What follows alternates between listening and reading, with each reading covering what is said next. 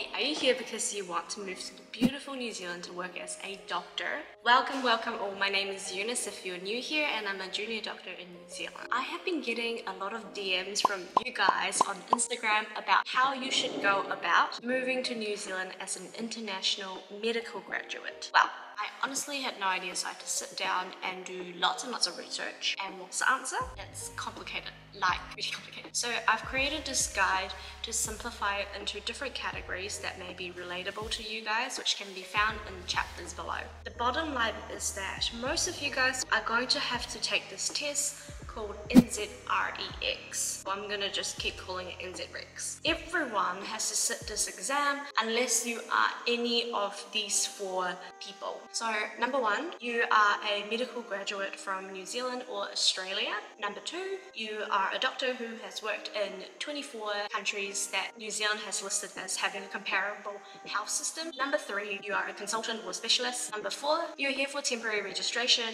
for a special purpose, for example, like fellowship or research. If you're any of those four, you do not need to sit the NZREX. In this video, I'm going to be focusing a lot about what NZREX is, how to apply for it. Before I cover that, I know there are a few of you who fall into one of the four categories that I just mentioned as well, so I'm going to briefly touch on them.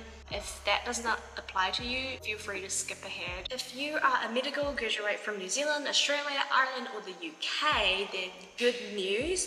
Things are going to be very straightforward for you because our health system and our medical school education is very comparable. You will be automatically granted provisional general registration straight away off the bat just because you're a medical graduate from those countries. You won't need to sit an exam. All you have to do is apply through annual recruitment like the rest of New Zealand, and that happens once a year, every year around May.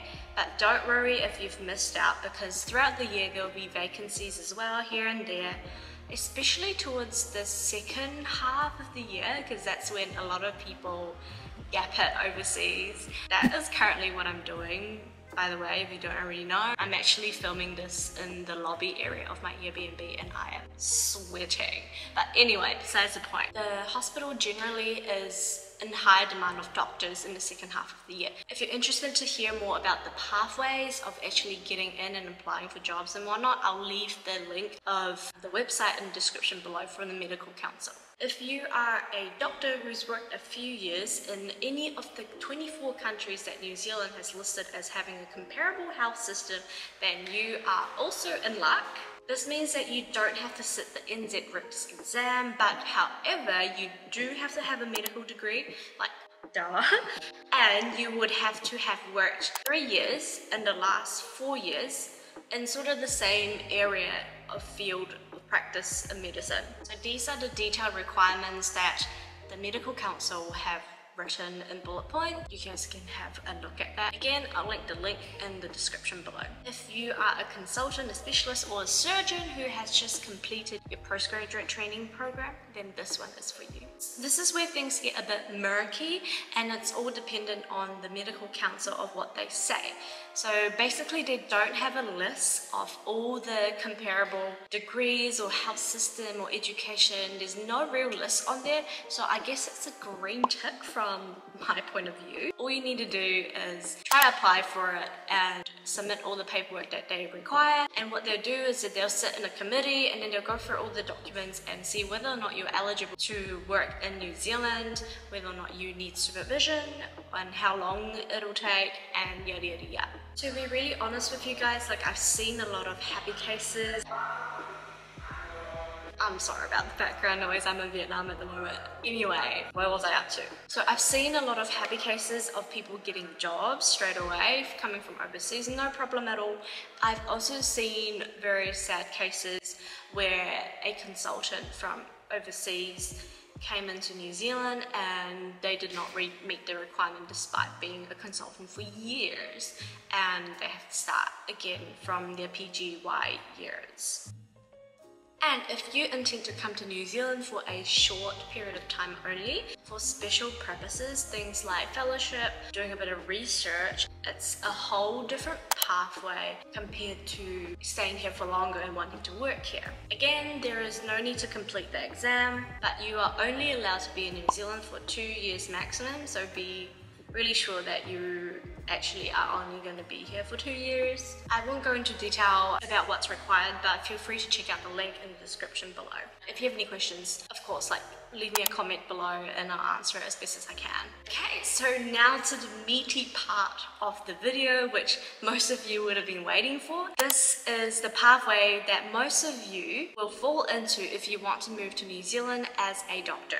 You guys will have to take the NZREX exam to be able to work in New Zealand to get provisional general registration. The thing is, it does not matter whatsoever what your previous experience was. For example, you've been a senior registrar in India and you've worked for tons of years, you have lots of experience, but you have not completed your postgraduate training. What that means in New Zealand is that that's all scrapped and you have to start all over again as a PGY1. Yeah. However, to make sure that you're not applying for the wrong thing, the most accurate way of finding out which way of registration is correct for you, there is actually this tool that was set up by New Zealand Medical Council, which is online. It's called the Registration Self-Assessment Tool on the MCNZ website, and it's super easy to use. So I'm going to be doing this test on behalf of a medical student graduate in Russia who has been reaching out to me. She said that she's finished her degree, but she hasn't started work yet and she'd like to move to New Zealand as a doctor. So I've got my laptop here and I'm gonna go ahead and start doing the self-assessment tool, and I'm gonna walk you through what it's all about and which options to tick. So this is where you find your registration assessment tool, and I'm going to just go ahead and sort of go and check the things that are not relevant and relevant to me. A lot of these things are not going to be relevant to you, but I'm assuming people want to stay here for long term. And you can see that there are lots of examinations, tick boxes that they're asking for you, and here's the comparable health system, which Russia is not one of them, unfortunately. And another examination, and no, do not meet this requirement so far, and yes, I do not apply, and that means at the end of it, yep, you have to sit the NZREX exam. So what is the NZREX exam? The NZREX exam is an OSCE type exam. They have 16 stations and it's 3 hours long in duration. How they examine you is based on things like history taking, clinical exam, investigations, management plan, and clinical reasoning. If you've already graduated from medical school, I'm assuming that you would have sat these sort of exams already in your 6th year. And to let you know, based on statistics, it's got a 60% pass rate. But the good thing is you're able to sit this exam over and over again. Like, there's no limits to how many times you can sit it, even if you fail. The Medical Council in New Zealand also recommend that you do a couple of years of doctoring after you've graduated from your medical school in your own home country first, before you even think about applying for NZREX. Because like I said, it's a clinical exam.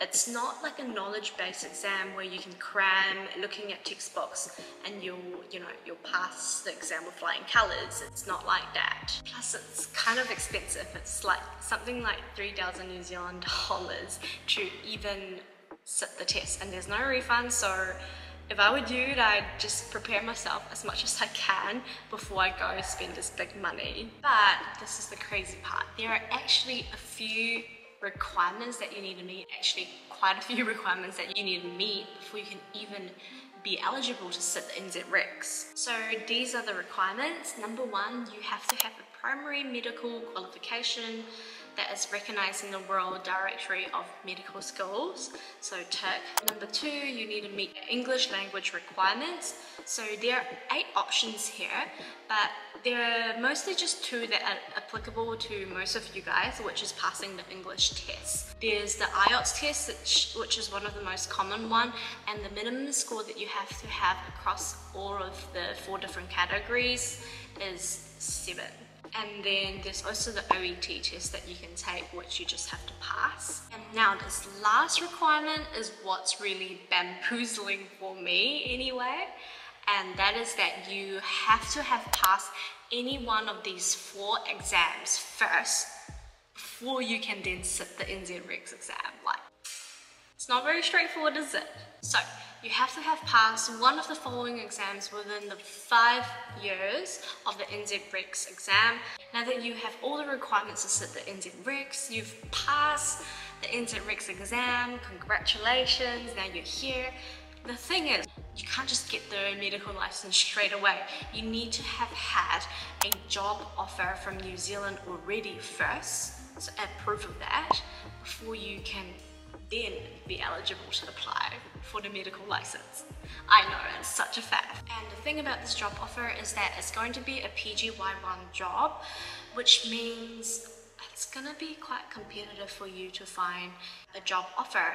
That's because the rest of the country are pushing out new medical graduates going into the PGY1 jobs. So they're gonna prioritize the locals first, and they're also going to prioritize the international medical graduates from New Zealand first. Then the next category is you guys. What I do want to say though, yes, it is difficult, it is competitive, but it's definitely doable. A quick tip is that it's also so much easier if you start applying for rural, smaller hospitals that are outside of the bigger centers. If you guys have found that helpful and all, I'd so appreciate it if you can hit that like button. It means so much because these videos do take a wee while for me to make. Please let me know. And also in return, I'd like to hear from you guys in the comment section below where you are currently practicing at the moment and what is the reason why you want to come to New Zealand. Please leave a comment down below. Thanks guys, take care.